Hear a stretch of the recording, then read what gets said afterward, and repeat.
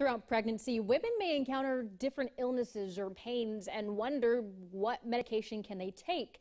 And this week's Parenting and Pregnancy, we take a look at what medications are safe and which ones to avoid. And this story was shot back in February before the coronavirus pandemic. One of the first symptoms of being pregnant is morning sickness. But don't let the name fool you. Nausea can hit in the morning, the evening, or all day. First thing I always recommend for nausea is vitamin B6. Generally, it's taken as a preventative 3 times a day medication rather than just with symptoms. Women may also encounter colds throughout their pregnancy.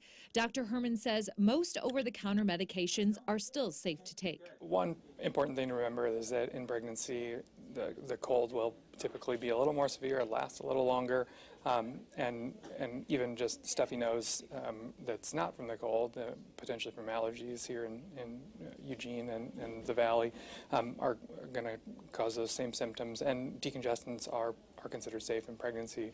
We usually, again, less is more, the fewer the better. Cough drops, Tylenol, and nasal sprays are just fine.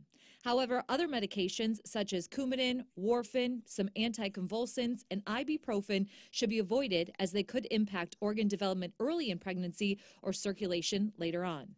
When it comes to the flu, pregnant women are encouraged even more than the general public to get the flu shot to protect or lessen the effect of the flu.